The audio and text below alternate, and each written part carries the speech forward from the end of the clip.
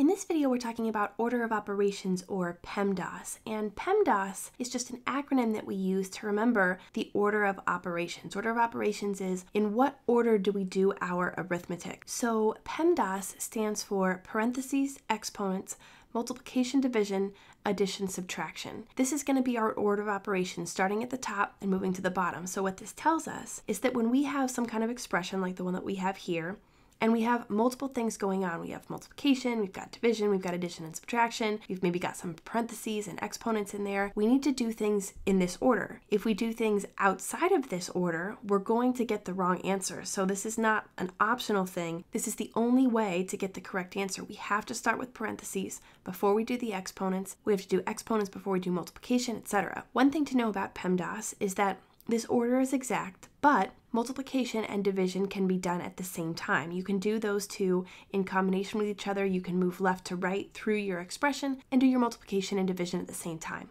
You can also do your addition and subtraction at the same time. So that's why we've got different colors going on here, because we pair together multiplication and division, we pair together addition and subtraction. But other than that, you have to do parentheses, then exponents, then the group of multiplication and division, then the group of addition and subtraction. So PEMDAS is going to be our guide, and let's go ahead and apply it to this problem where we've got all of these different things going on. So if we start at the top and go right down the order here, we're going to start with parentheses. So we're going to do anything inside of our parentheses. So here we find parentheses, and inside them we have 4 minus 2, which we know is going to be 2. So we get a 2 there. Now we're going to do exponents. We find an exponent here. We have 5 squared, which we know is 25. Now we're going to do our multiplication and division. Here you notice we have 3 times 2, which we know is 6. That's multiplication there, so we're going to get 6. Over here we have division, 4 divided by 2, which we know is 2. So that's going to become 2. And now all we have left is addition and subtraction.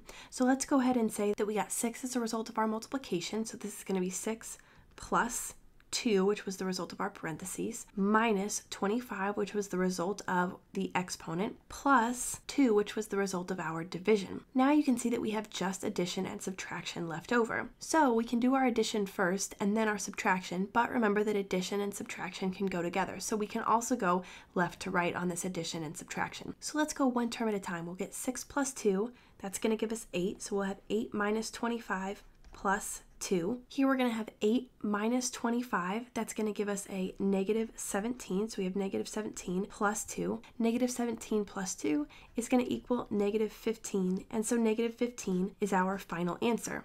What we need to realize is that if we don't use this PEMDAS system, if we don't do our order of operations correctly, and we just go left to right or in some other order that we choose, we're going to get the wrong answer. So for example, if we just go left to right here, we get 3 times 2, which is 6, plus 4 minus 2, so we'll say plus 4 minus 2, minus 5 squared, or minus 25, plus 4 divided by 2. Here we'll go left to right again. We'll get 6 plus 4 is 10, minus 2 is 8, minus 25 is a negative 17, plus 4 is a negative 13. So we get a negative 13 divided by 2. And then when we divide by 2, we're just left with the fraction negative 13 over 2, which we obviously know is the wrong answer because the correct answer is negative 15. So you have to follow PEMDAS every time. Now let's do a second example where we have a fraction. When we're dealing with a fraction, the important thing to remember is that we have to apply PEMDAS to the numerator by itself and then to the denominator by itself. And once we've simplified the numerator and the denominator as completely as possible, then we do the division of the numerator divided by the denominator.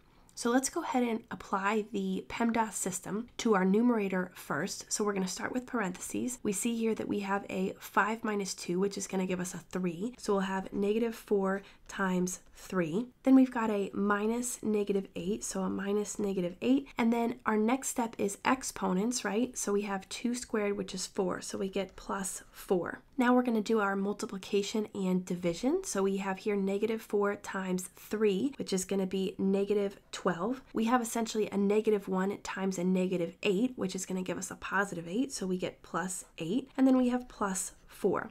We have no more multiplication and division left, so we can move on to addition and subtraction. And here we can move just left to right. So negative 12 plus 8 is a negative 4.